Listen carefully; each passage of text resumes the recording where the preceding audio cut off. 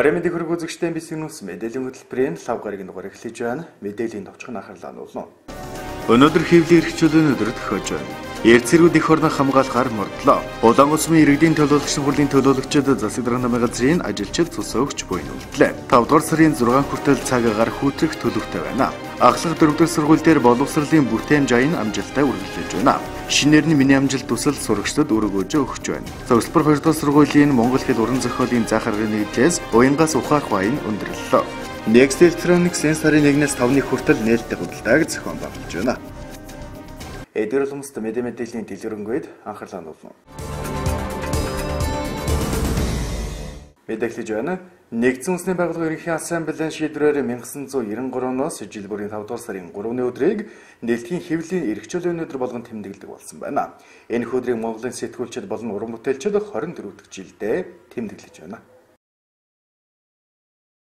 Нэгдсэн үндэсний байгууллагын ерөнхий ассамблеийн шийдвэрээр 1993 онд жил бүрийн 5 дугаар сарын 3-ны өдрийг дэлхийн хэвлэлийн эрхчлөлийн өдөр болгон тэмдэглэдэг болсон юм а. Манай сэтгүүлчид уран бүтээлчид дэлхийн хэвлэлийн эрхчлөлийн өдрийг 24 дахь жилдээ тэмдэглэж байгаа билээ. Чухам яагаад энэ өдрийг сонгосноо учиртай 1991 оны 5 дугаар сарын 3-ны өдөр Набиби нийслэл бинт хугт Африкийн чөлөөт бие даасан хэвлэлийнхний төлөөлөгчид бинт хугтын тогтоолд гар өвсөж сурцгаажээ. Тогтоол дэлхийн улс орнуудын засгийн газруудыг хэвлэлийнхэнд үг хэлэх хэрэгчлөлөг олохыг уриалсан юм. Нэгдсэн үндэсний байгууллагын ерөнхий нарийн бичгийн дарга Антони Гутерриш дэлхийн улс орнуудын тэргүүнүүдийг чөлөөт хэвлэл мэдээллийнхнийг хамгаалж сэтгүүлчдэд дарамттай хавчлага үзүүлдэг явдалд цэг тавихыг уриалсан байна. Дэлхийн хэвлэлийн эрхчлөлийн өдрөөр тохиож байгаатай холбогдуулан Нэгдсэн үндэсний байгууллагын тэргүүн дуу хоолойгоо хүрэх боломжгүй нэгэн боломж олгодгоороо сэтгүүлчид өөрсдийгөө эрсдэлд оруулдаг болохыг сануулсан байна. Хэвлэл мэдээллийн ажилтнууд гүтгэлэг хардлага бэлгийн дарамтад өртөж хоригдож бэртлэгэмтэл авч бүр амь насаа хүртэл алдаж байна. Улс орнуудын удирдагч нар чөлөөт хэвлэлийнхнийг хамгаалах шаардлагатай. Энэ нь буруу ташаа мэдээлэлтэй тэмцэх чухал ач холбогдолтой. Бүгдээрээ үннийг мэдэх эрхийнхээ төлөө зогсох хэрэгтэй байна.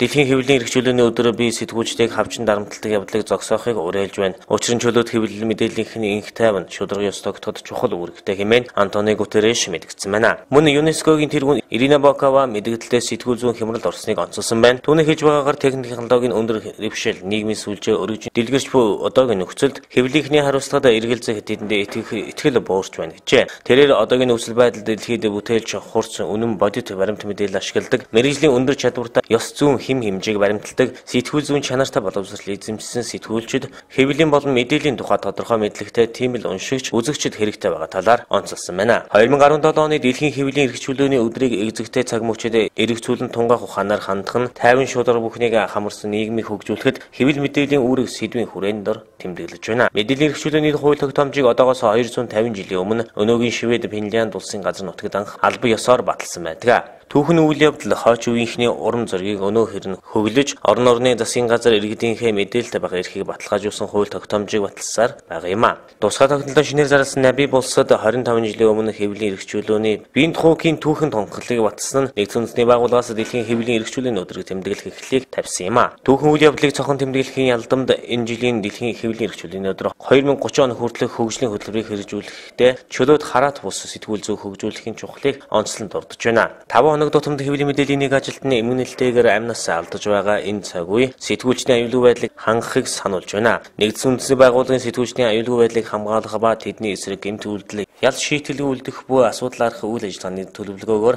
хязгаарлалгүй ЮНЕСКО орон орны засгийн газартай хамтран дэлхийд даяар сэтгүүлчид хэвлэлийн мэдээллийн ажилтнууд аюулгүй чөлөөт орчинд ажиллах нөхцөлийг бүрдүүлэхийн төлөө ажиллаж байгаа юм а. Энэ өдрийг тохиолдуулан бүгдээрээ нэгдэн нэгтэрч хүний мэдээлэлтэй байх язгуур эрх чөлөөг хамгаалах, хэвлэлийн эрх чөлөөг хөхүүлэн дэмжихийг уриалж байна. Дэлхийд даяар мөнхөд орших инх тайван тогтвортой хөгжлийг бүтээн согслуулахын төлөө бидний хүсэл тэмүүлэл хүний эрх, нэр төрийг сахин хангахад энэ нь зайлшгүй чухал билээ. Ингээд үзэг нэг нөхөддөө дэлхийн хэвлэлийн эрх чөлөөний өдрийн мэндийг хүргье.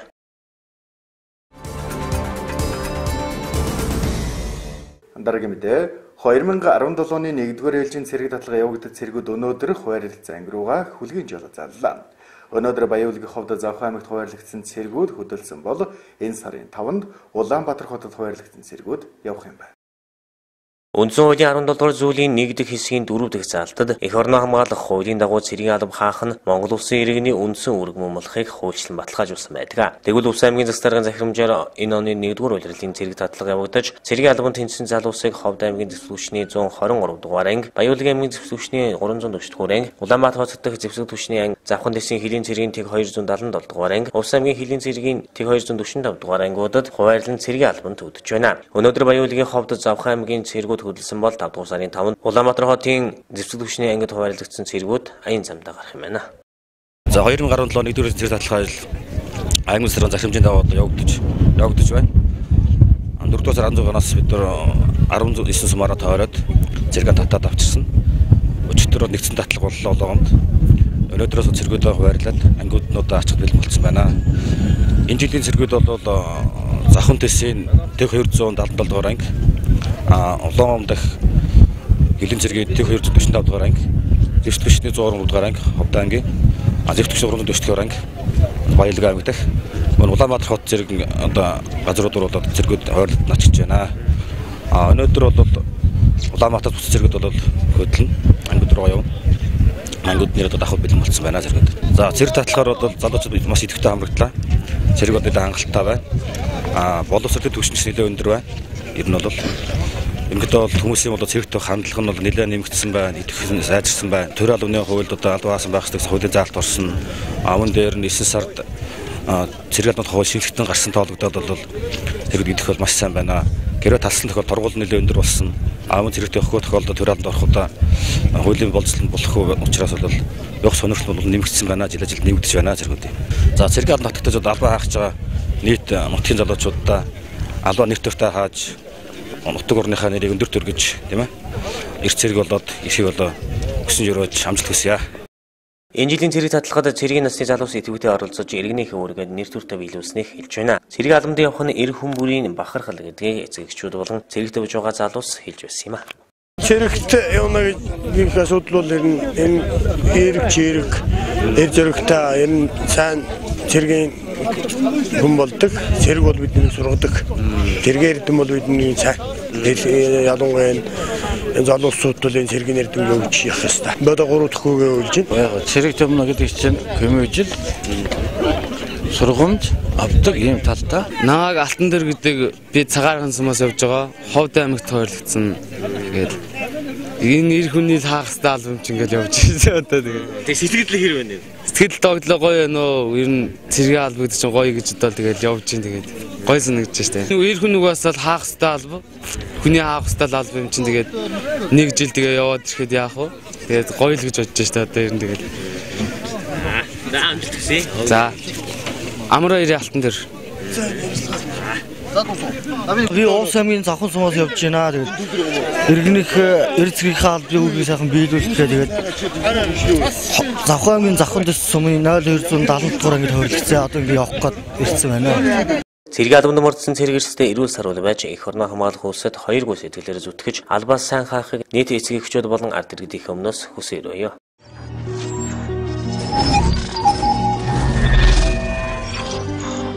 Дулааны эрчим хүч үйлдвэрлэлд дамжуулах түгээх үүрэг бүхий Ховд Дулааны станц төрөмчөд Ховцэд компани байгуулахаар засгийн газрын хуралдаанаас шийдвэрлэлээ. Баруун бүсийн тулгуур төв Ховд аймагт үйлдвэрлэл хөгжиж, хүн амын тоо нэмэгдэн аж ахуй нэгж байгууллага орон сууц олноор бий болохын хэрээр эрчим хүчний хэрэглээ нэмэгдэж байна. Иймээс аймгийн төвийн Дулаан хангамжид техник технологийн шинжилгээ хийж, мэргэжлийн байгууллагын бодлого шуурхай удирдлагаар хангахын тулд станцыг байгууллаа. Манай улсын 2012-оос 14 оны төсвийн нийт 15.8 тэрбум төгрөгийн хөрөнгө оруулалтаар Ховд аймгийн төв жаргалан сумчнэр 36 кВт-ийн хүчин чадалтай Дулааны станц, Дулааны төв шугам, Дулаан дамжуулах төвөд шинээр баригдсан. Мөн хэрэглэгч хүртэлх Дулааны салбар шугам сүлжээ шинээр баригдан 2014 онд барилга угсралтын ажлын дуусч эрчим хүчээ өгч гисэн юм а. Өмнөх Ховд аймгийн Дулааны станц, Дулааны шугам сүлжээ ашиглалтын өмнөх захиргаа төрөмчөд аж ахуйн тооцоо хөтөлбөрийн газар нь аймгийн төвийн төсвийн 21 байгууллага 60 орчим аж ахуй нэгж 1150 гаруй айл өрхийг Дулааны эрчим хүчээр найдвартай хангаж байна.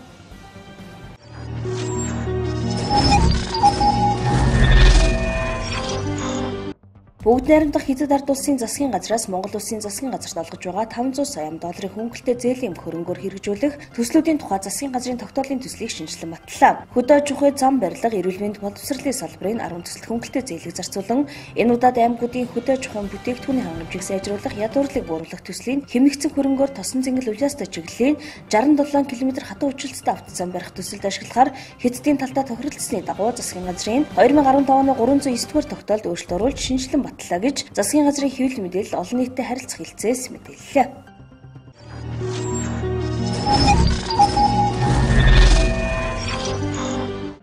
Өнөө шөнө баран болон Төвийн аймагуудын нутгаар маргааш ихэнх нутгаар хурдундас нойтон цас орж хүчтэй салхишуурах шуурч гүйцэхийг онцгойлон анхааруулж байна. Баруун аймагуудын нутгаар үүлэрхэг шөндөө ихэнх нутгаар өдөртөө зарим газраар хурдундас орно. Салхи баруун өмнөөс хойш эргэж секундэд 9-ээс 14 м, нутгийн өмнөд хэсгэр секундэд 18-аас 20 м, зарим үед секундэд 24 м хүрч хорон шуурах шуурна. Сэрүүсч Алтан уулархаг нутаг Идэртис голын хүндий хүрэн бэлчир орчмоор шөндөө 4-өөс 9 градус гүйтэн өдөртөө 3 градус гүйтнээс 2 градус дулаан Алтан уур гоор шөндөө 3-аас 8 градус, өдөртөө 7-аас 12 градус дулаан. Бусад утгаар шөндөө 3-ээс 5 градус гүйтэн өдөртөө 3-аас 8 градус дулаан байна.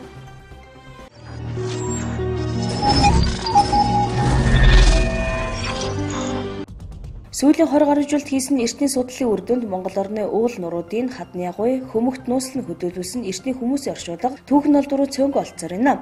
Хадны орчуулгаас гарсан олдурууд нь маш сайн хадгалагдаж үлдсэн байдгаараа бусад эртний дурсгалаас нин онцгой судалгааны ач холбогдолтой байдаг. Энэ удаагийн үзэсгэлэн Монгол Алтан нурууны бүс нутаг буюу Ховд аймгийн Мянгат сумын нутаг, Урд улаан үнэт уулаас 2015 онд Монголын үндэсний музейн судлаачид Мөнх харахын сумын нутаг, Үзүр гэлэн хэмээх газраас 2016 онд Ховд их сургуулийн судлаачид тус илрүүлэн судалж буй хоёр хадны орчуулгаас гарсан хосгүй өнөө түүх олдруудыг дэлгэн үзүүлэхээр бэлджээ. Энэхүү үзэсгэлэн зохион байгуулж олон түмний хүртэл олгож байгаа судлаачид маш эртний сонирхолтой түүхэн дурсгалуудыг нэрлэж байна. Урд улаан үнэт уулын дурсгалаас нэхий дээлд оргоны арьсан дах, арьсан өмдтэй эрэгтэй хүний хатмал шарил, эмээл хазаар, хутга нумсум, саадаг, хоромсог, арьсан нуудтай модон тоглоом, адууны зүйлд дэрэг өрдөм нь олдож байгаагүй олон сонирхолтой олдрууд гарсныг үзүүлэхээр зэгчээ. Судлаачдын урьдчилсан байдлаар таамаглаж байгаагаар уг олдрууд нэрүүн усын үед буюу 4-өөс 6 дугаар зуунд холбогдох юм байна. Харин Үзүр гэлэнгийн дурсгалаас дэлхийн нийтэд Адидас хэмээн алдаршаад байгаа гутал олон төрлийн малгай, дийл хувцастай, эмэгтэй хүний хатмал шарил, хазаар худрах, хөмөлдрөгтэй бүрэн нэмэл бүхий бүтэн морь, бусад олон тооны ховор үнэт олдурууд гарсан. Эдгээрийг судлаачид холдуурын харьцуулт болон лаборатори судалгааны үр дүнд тулгуурлан Хидааны үед буюу 10 дугаар зууны үед холбогдохыг тогтоогоод байна. Эдгээр үнэт ховор олдуруудыг соёлын үеийн төвийн мэрэгчлэн сэргээн засварлагч нар сэргээн засаж бэхжүүлсэн бөгөөд нийт 70 орчим эдүүлгийн зүйлсийг бүрнийхээр нь тус үзэсгэлэн дэлгэн үзүүлж олонний нүдийг хүчрэлхаар бэлэн болсон байна.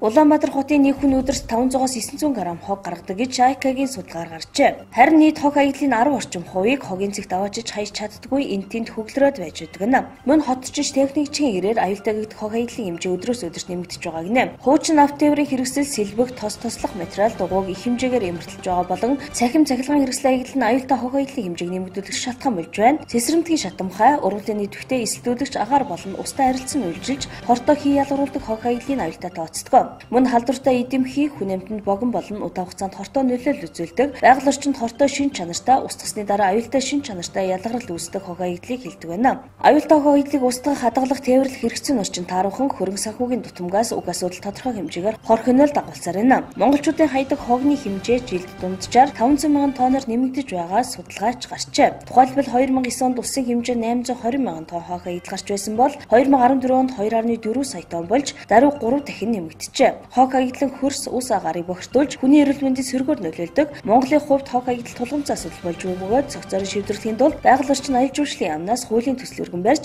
улсын хурлаар хилцүүлж эхлэв байна. Мэдээлэл хэлбэртэй хамт үзэгчтэй баярлалаа. Дараагийн мэдээ үргэе.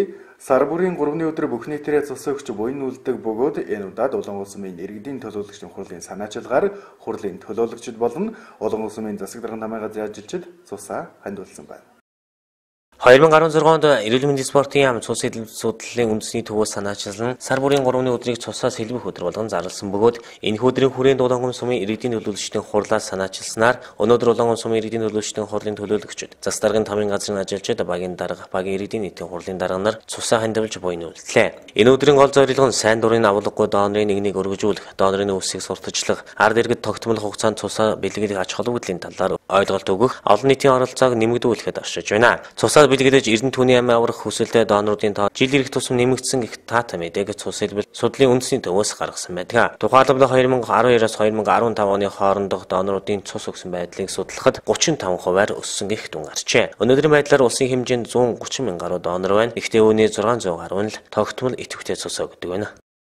За өнөөдөр бол 5 дугаар сарын 3-ны өдөр сар бүрийн 3-ны өдрийг бол цусаа бэлгэлэх юм өдөр болгодог юм байна. Ерөнхийлөгчийн зарлагаар тэгэхээр өнөөдөр бас Улаангом сумын иргэдийн төлөөлөгчдөөс санаачлаг гаргаж Улаангом сумын иргэдийн төлөөлөгчд за маань Улаангом сумын засаг даргын намын газрын ажилчид одоо энэ цусаа өгөх хаянд нэгдээд ингээд бүгдээрээ шинжилгээ өгөөд цусаа өгч байна. Цусаа өгөх хаянд бол дараагийн сард ч гэсэн бас нэг дахиад нэг байгууллага орох байх гэж бодож байна. Тэгэхээр нэг хүн нэг удаа цус өгснөөр 3 хүний амийг аврах юм сайхан буянтай үйлс гэдэг юм. Тэгээд нийт улаангомчуудаа за бусад байгууллагуудаа бас дараагийн сарын 3-ны өдөр заавал 3-ны өдөр гэхгүйгээр бас та бүхэн цусаа бэлгэлж энэ аянд нэгдээсэй гэж хүсэж байна. Жил болгоны 5 сарын 8 Улаангомчуудын дэлхийн гүмүлийн байгууллагын өдрийг өгтөж Улаангом сумын Улаангом банкны шатны хорооноос санаачилж Улаангом сумын засаг даргын намын газар хурал эд урдын төлөөлөгчд 12 багийн хурлын дарга нар 12 багийн засаг дарга гэсэн бүрний өргөн бүрэлдэхүүнтэйгээр хүмүүс хамгийн том буян болох цусаа хандуулах үйл ажиллагаануудыг явуулж байна. Тэгээд бүх хүмүүс маш өргөн бүрэлдэхүүнтэй амжилттай лабораторид хурдан заалбарчсан бүрэлдэхүүн ажиллаж байна. Нийтдээ 100 гаруй хүмүүс хамарч байгаа. Төлөөлөгчд, хурлын дарга, засаг дарга нар том газархан бүгд идэвхтэй оролцож байгаа. Энэ буйны үест сайн дураар нэгдэж байгаа бүх хүмүүстээ аз жаргал сайн сайхан хүсье. Хэдий донорын тоо өсч цусны нөөц хангалттай болсон ч надад дутхгүй гэх хандлагаасаа салах хэрэгтэйг эмч мэрэгчлүүд хэлж байгаа юм а. Учир нь цусны нөөцийг 3 төрлийн бүтээгдэхүүн болгож ашигладаг байна. Нэг хэсэгт нь нөөцлсөн цус ашиглаж болох ч нөгөө талдаа удаан хадгалсан бус шинэ цус шаардлагатай тохиолдолж бий гэдгийг эмч нар хэлсэн юм. Иймээс ялангуяа эрүүл сарвал залуу насндаа цусаа хандивлах үлсэд нэгдхийг Улаангом сумын иргэдийн төлөөлөгчдийн хурлаас энэ үеэр уриаллаа. Дараагийн мэдээ. Орой өдрүүдэд ихэнх нутгаар нойтон цас бороо орсонтой холбоотойгоор агаарын температур хасах 10-аас 12 градус хүрч хөөтрээд байна. Харин энэ сарын 6-наас эхлэн ихэнх нутгаар дулаарах төлөвтэй байгааг улс орон орчин шинжилгээний албанаас мэдээллээ. Энэ сарын 1-3-нд зарим газраар 2-нд ихэнх нутгаар бороо уулархаг нутгаар нойтон цас орсноос үүдэн цаг агаарын температур 10-аас 12 градус хүрч хөөтрээд байна. Саяхан 3-нд ихэнх нутгаар 4-нд нутгийн зүүн хагаст 14-аас 16 м/сек хүрэх бол нутгийн өмнөд хэсгээр зарим үед 20-аас 24 м/сек хүрч шороон болон цасан шуурах төлөвтэй байгааг аймгийн ус цаг орчны шинжилгээний газраас сэрэмжлүүлж байна. За өнгөрсөн хоногудад цагаар өмнөх өдрөөс нэг 10-аас 12 градусаар хөөтрлээ. Өмнөх өдрүүд нэг ус нуурт хэсгуулынхаа сав газраар нэг 20-аас 23 градус хүрч халж байсан бол өчигдөр өдрийн цагаагаар процесс орж ирсэнтэй уялдуулаад цагаагаар муудаж нэг 9-аас 12 градустай өдөртөө болж ихэнх нутгийг хамарч нойтон цас бороо орлоо. Өндөр хангаа зүүн хангаа цагаан хайрхан зүүн говь тэс баруун туруу малчин гэсэн сумдын нутгаар цас орж зарим сумдад 0-аас 2 см цасан бүрхүүл тогтоод байна. Ингээд агаар манайх болохоор агаартай гэдэг нь 2 метрийн төвшөнд хэмжилт хийдэг. Мөн хөрсний гадар дээр хэмжилт хийдэг.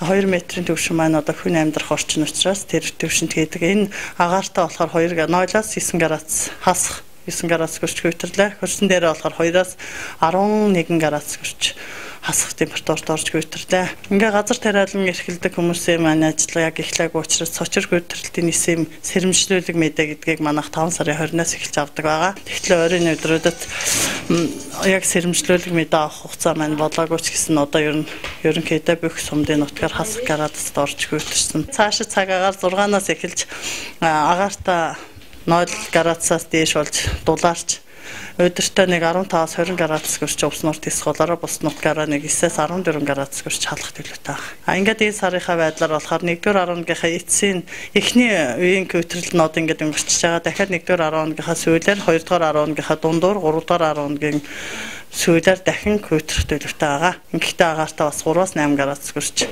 хасах градус хүрч көтрөх төлөвтэй байгаа. Ойрын өдрүүдэд цаг агарын таагүй нөхцөл байдал үүсэж болзошгүй тул газар тариад эрхлэгчид болон малчдыг цаг агарын мэдээлэл тогтмол үүсэж урьдчилан сэргийлэх арга хэмжээг авч байхыг анхаарууллаа. Дараагийн мэдээ аймгийн боловсрол соёлын урлагийн газар зохион байгуулж байгаа боловсролын бүтээмж сарайн ерөнхий боловсролын сургуулиуд дээр амжилттай хэрэгжиж байна. Тэгвэл ахлах өдөр сургууль аяны хүрээнд хүүхд бүрийг хөгжүүлэх сайн хичээлийн үйл ажиллагааг зохион байгуулсан байна.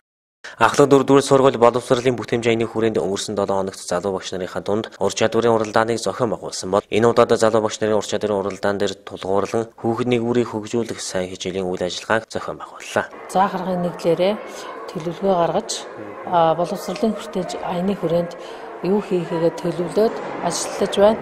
За өөрийгөө хөгжүүлэх ойрын болон хэтийн төлөвлөгөөгөө багш бүр гаргаад ажиллаж байна. За энэ аяны хүрээнд бол 5 чиглэлээр үндсэн 5 чиглэлээр ажил зохион байгуулах ёстой бид нар. За эхний ээлжинд бол багш бүр ажлын байран дээрээ хөгжих. За тэгээд хүүхэд бүрийг сайн хичээл, сайжруулсан хичээлээр хөгжүүлэх, хүүхэд бүрийг номтой нөхөрлүүлэх, хүүхэд бүр багш ажилтан бүрийг Монгол бичгээрээ Монгол их хэлээрээ зөв алдаагүй зөв сайхан бичиж суугах гэх мэтийн ийм 5 чиглэлээр ажлаа төлөвлөд ингээд ажиллаж байна. За өнөөдөр бол бид нар түрүүний 7 хоногийн 4 дахь 5 дахь өдөр бол энэ аяны хүрээнд залуу багш ажилчдынхаа залуу багш нарынхаа дунд ур чадварын уралдаан зохион явуулсан байгаа. За энэ ур чадварын уралдаанд нийт 23 залуу багш оролцсон байгаа. За дараагийн нэг үйл ажиллагаа бол хүүхд бүрийг одоо хөгжүүлэх сайн хичээлийн үйл ажиллагаа байгаа. Өнөөдөр ингээд бид нар сайн хичээлийг заагаад явж байна.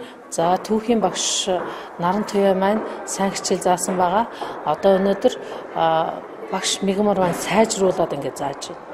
Тэгээд бусад багш нар маань ингээд бие биенээсээ суралцаад багшийнхаа хичээл дээр суугаад арга туршлагаа хуваалцаад түгээн дэлгэрүүлээд явж байна. Бид нар удахгүй 5 сарын 8-ны өдөр сургуулийнхаа эцэгчүүд одоо багш сургууль хүмүүжүүлэгчид, ажилчид, сурагчдаа энэ аяны хүрээнд 2 дахь шатны одоо тайлангаа тавих байгаа. Мөн ахлах 4-р сургууль дээр улсын хурлын гишүүн Цэрэнбаатын санаачилсан шинээр миний амжилттай төсөл амжилттай хэрэгжиж байгаа бөгөөд 9-өөс 12 дугаар ангийн сурагчид монгол хэл, гадаад хэл, математикийн хичээлүүдээр жижиг даалгавар ажиллаж өөрсдийгөө хөгжүүлж байна. Манай сургууль дээр шинээр ингээд боловсролын тийм төсөл хэрэгжиж байгаа. Энэ ажлын хүрээнд бид нар 9-ээс 12 дугаар ангийнхаа нийт сурагчдыг одоо монгол хэл, математик, англи хэлний хичээлээр жишг даалгавар өгч ажиллаж байгаа. Хүүхэд бүр завгүй, багш бүр завгүй ийм байгаа. Тэгээд өдрөөс өдөрт амжилт бүтээл ариун байгаа. За эхний 2 тайлангаа явуулсан байгаа. За тэр төслийн ажилтнууд ирээд бидний ажилдаа танилцаад хүүхдүүдийн үйл ажиллагаатай танилцаад явсан байгаа. Манай аймагт манай сургууль улсын хурлын гишүүн Цэрэнбаатын санаачлагаар шинэ нэрийн хөтөлбөр хэрэгжиж байгаад маш баяртай байна. За бид нар англи хэл, математик, монгол хэл болон гэсэн 3 жишг даалгавар ажиллаж байгаа. Энэ жишг даалгаврыг ажилласнаар бидний хамтын үйл ажиллагаа сайжруулж бүтээлж үргэлжлүүлдэг байгаа. За жишг ажилласнаар одоо чөлөө цагаа зөв боловсон өнгөрүүлж тэгээд цаашид болон улсын шалгалт өгөхөд маш их тусдим болж байгаа. Ахлах 4-р сургууль боловсролын бүтээмж аяны тайлангаа энэ сарын 8-ны өдөр сургууль дээрээ удирдчилсан байдлаар танилцуулахаар ажиллаж байна. Дараагийн мэдээ Цогцлбор 2 дахь сургуулийн монгол хэл уран зохиолын зах аргын нэгдлээс жилбэр уламжлал болон зохион байгуулдаг уянгаас ухаарах үе их хэл бичгийн өдрүүд амжилттай болж өндөрлөө. Их хэл бичгийн өдрүүдийн хүрээнд нийтдээ 11 ажлыг зохион байгуулсан байна.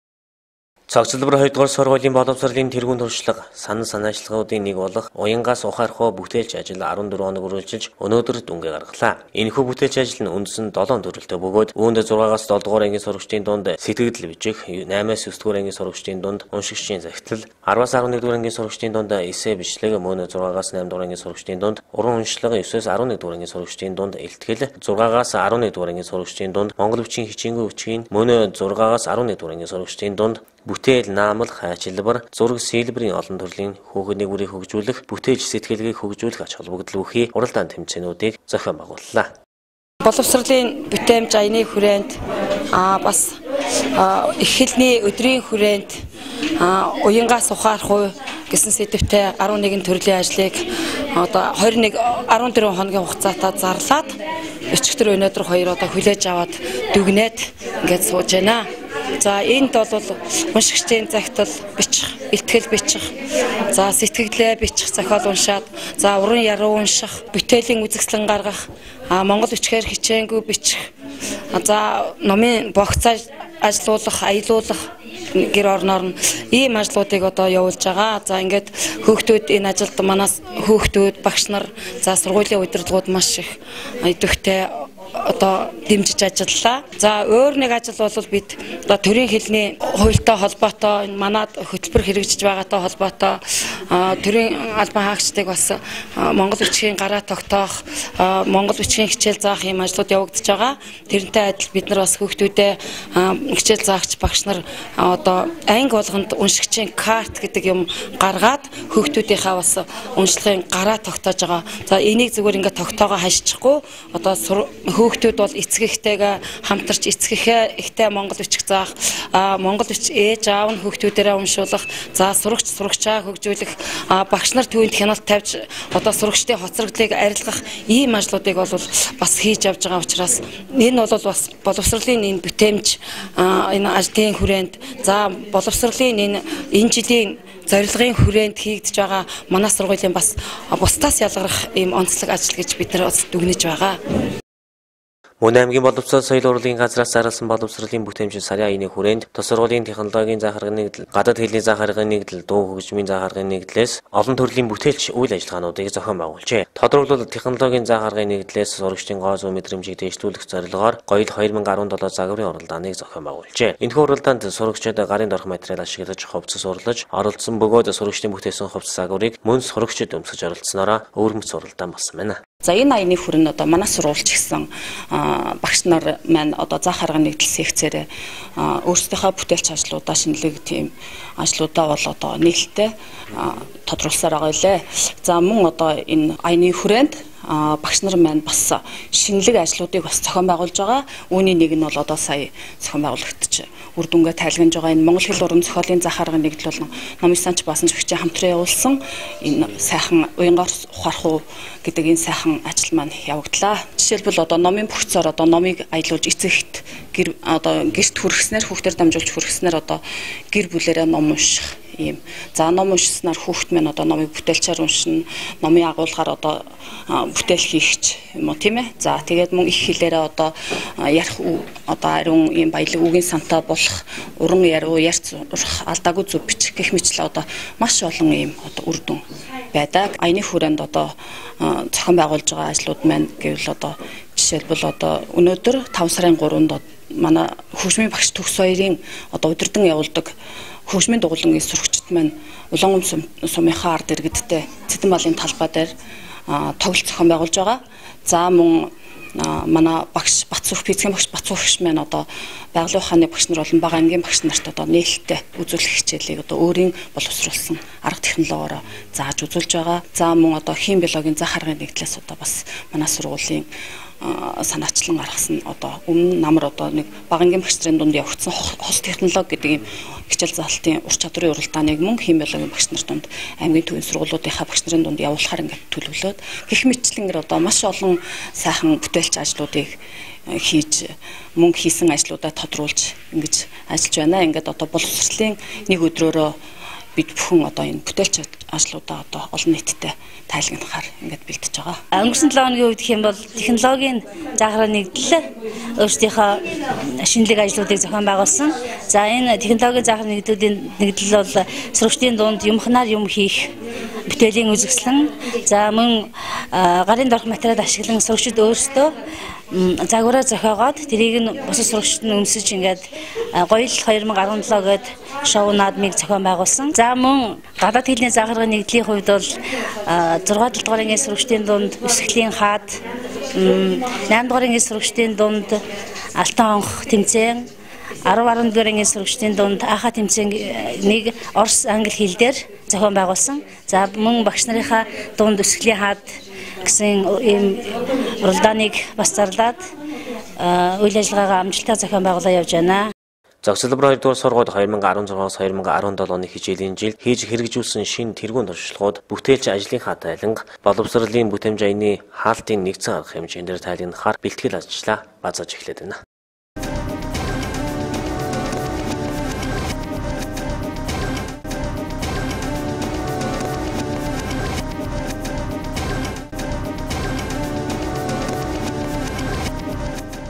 Дараагийн мэдээ Next Electronics компани энэ сарын 1-ээс 5-ны хүртэл ердөө 5 хоногийн хугацаанд улс аймгийнхаа хэрэглэгчтэй нээлттэй худалдааг зохион байгуулж байна.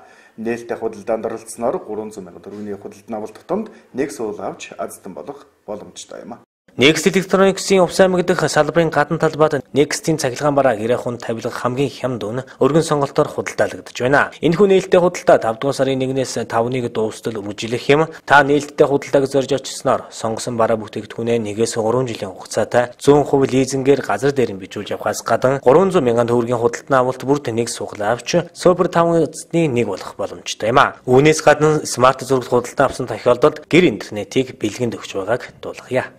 За манай Next Electronics-ийн жил болгоно уламжлал болон зохиогддог нээлттэй худалдаа 5 сарын 1-ээс 5 сарын 5-ны хооронд ердөө 5 хоногийн хугацаанд үргэлжлэх байгаа. Энэ хугацаанд та бүхэн дэлхийн тэргүүлэгч брендийн бүх төрлийн цахилгаан бараа болон тавилгыг хамгийн хямд үнээр худалдаа авах боломжийг манай Next-тэй хамт олон та бүхэнд олгож байна. Үүнээс гадна та бүхэн жишээ нь смарт зурагт худалдаж бол гэр интернетийг авах боломжтой. Бүх бараанууд маш том бэлэг урамшуулалттай болсноос гадна энэ 5 хоногийн хугацаанд 5 супер азтнаас тодруулах байгаа. Та бүхэн худалдаа авсан барааны үнийн дүнгийн 300 сая төгрөг тутам нэг ширхэг суглаа авснаар 5 сарын 5-нд тодруулах 5 супер азтны бас нэг болох боломжтой юм аа. Үүнээс гадна манай Next Electronics компани 2016 болон 17 оноод шинэ загварын бүх төрлийн цахилгаан бараанууд хамгийн өргөн сонголтоор ерөн худалдаалагдж байна. Мөн бүх банкны лизингийн үйлчилгээнд хамрагдах боломжтой. Та бүхэн ямар нэгэн урьдчилгаа төлбөргүйгээр 100% лизинг хамрагдах боломжтой байгаа. Мөн хаан банкны лизингийн үйлчилгээгээ газар дээрээс нь авах боломжийг манай Next хамт олон та бүхэнд хүргэж байна.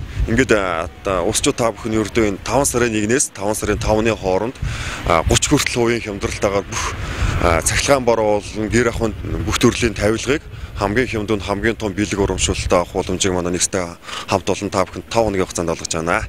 Энэ хаврын хамгийн том бэлэгтэй, хямдралтай, урамшуулалтай, суглаад худалдааг Next зарлаж байна. Эрхэм хэрэглэгчид та бүхнийг Next-ийн нээлттэй худалдаанд хүрч байна.